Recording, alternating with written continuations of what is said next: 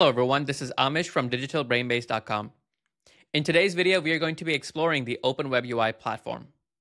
Now, before we do that, the first thing that I want to do is to just make sure that Open WebUI is currently up and running. The way that I can check that is by opening up Docker Desktop.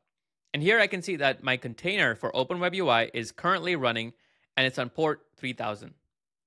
I also want to make sure that Ollama is also going to be running. So if I hover here, I can see that Ollama is currently working. It's currently running. It doesn't open up a new software browser or anything like that. It's just working in the background. So now that I know these two things, let me select a local model. So I'm going to take Llama 3.2. And if you don't have this model, you can simply download the latest version of Llama 3.2, or you can have any other model also running. Now, first thing that we'll want to do is to look over the controls. And here we can see that there are a couple of things that we can adjust. I'm going to start with the system prompt.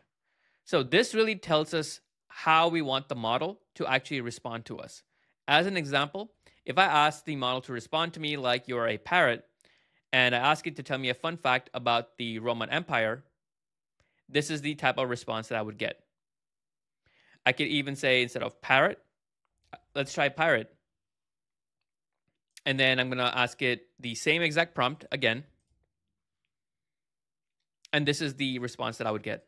So system prompt really helps us to see what kind of response we would want to get out of this model. Now, there are a couple of parameters here that we can change. I'm not going to go too in-depth into these, but I will link a video that you can take a look at that's going to go over a lot of these parameters in a lot more detail. Now, the goal of this video is to go over some of the other functionalities that Open WebUI has to offer. Now, the purpose of this video was just to give you a high-level overview of some of these parameters and settings. So under models, we can really create our own customized models. So I can select my own base model to work off of, something like Claude Sonnet 3.5. I can edit my system prompt as well as advanced parameters, decide if I want to give it some additional tools or filters, as well as any other capabilities like vision or usage or citations. Once I hit save and create, it will create my own custom model that's based off of some base model like the Claude 3.5. Knowledge allows me to create a collection of different text-based data that I can then reference within the Open WebUI platform. So here, for example, I can reference something like my candidate resume pool or my employee handbook. Let's try candidate resume pool. I can ask it a question, something like, I want to hire someone with SQL experience. And what it's going to do is going to take a look at all of the different resumes in my resume pool, and it's going to list Brad Olivier as the person that has the best SQL experience. That is what the knowledge base is about. I can create a collection of different things here. So here I have a collection of different resumes. Here I have a knowledge base of an employee handbook. If you wanted to, you could also create your own knowledge base. Maybe it could be a collection of different items, and that can be your own sort of digital brain. Prompts allow us to reuse a lot of these settings. If, for example, imagine that you had a very specific prompt that took you a long time to actually tailor for your purpose or application. Well, instead of you creating like a separate Word document and then saving all of your prompts there, within Open WebUI, you can simply save all of them here. So if I was to take a look at this one, I can see that this is my exact prompt. And if I wanted to access this prompt, all I would do is add a // and then reference either the cover letter prompt or the Docker Compose one. Let's try the cover letter. It says, please craft a tailored cover letter for, let's say, data scientist. And then I can fill in the rest of the details here. So that's what the whole prompt section is about. And then lastly, we also have tools.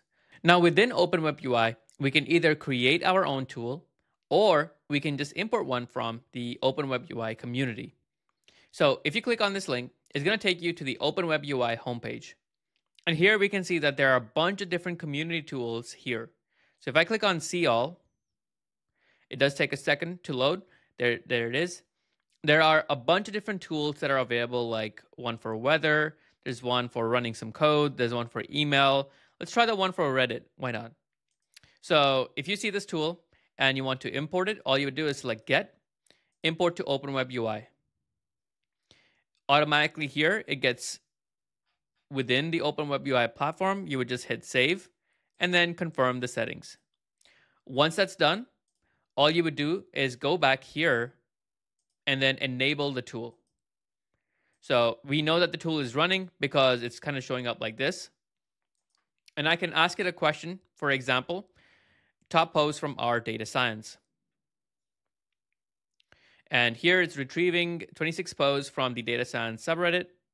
And these are all of the posts that it pulled up. So I can ask it, for example, to elaborate on specific things. Let's just say I wanted to elaborate on this.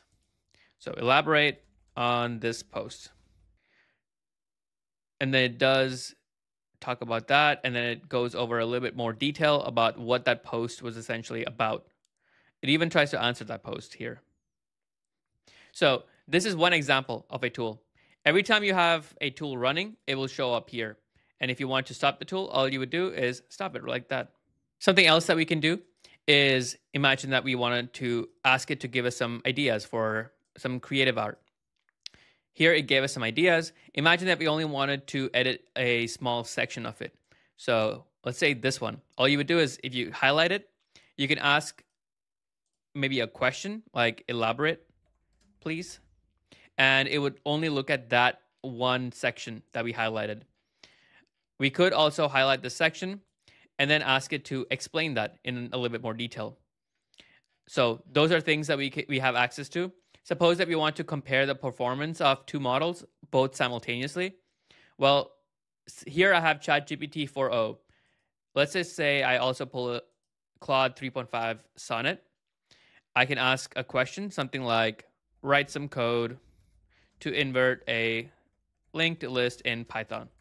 Now, it's a little bit slower on the ChatGPT 4.0 side, but here we can see that at the end of the day, I get the same sort of response coming in from both of these different codes.